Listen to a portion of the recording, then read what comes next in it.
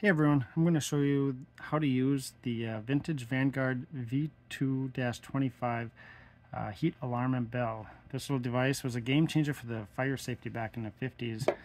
I think it's pretty cool to see how it works. So it's got this little plate on it and it says 136. So once it hits that temperature, this little plate is going to melt and warp and it's going to pop off. And the alarm's going to go off. Now in the back it's very simple. You just basically wind it up, and once it's wound up you hold this button down. This button is what will release it. So you just wind it up and it'll go for like 5 minutes without stop. And